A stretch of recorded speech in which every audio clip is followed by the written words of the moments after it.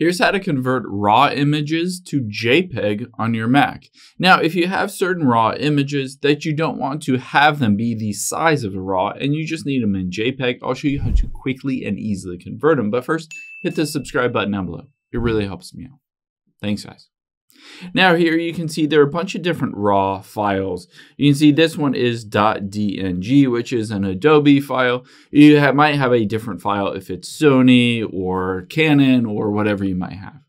However, it doesn't really matter because all we need to do is select that file on your Mac and make sure it is on a desktop or somewhere not in the Photos app and not in some other app like Adobe Photoshop.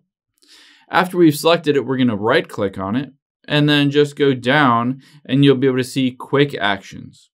Now I can hit convert image and you can see format here. I can choose to convert this to a JPEG or PNG or HEIF. Let's choose JPEG and I'm going to choose actual size.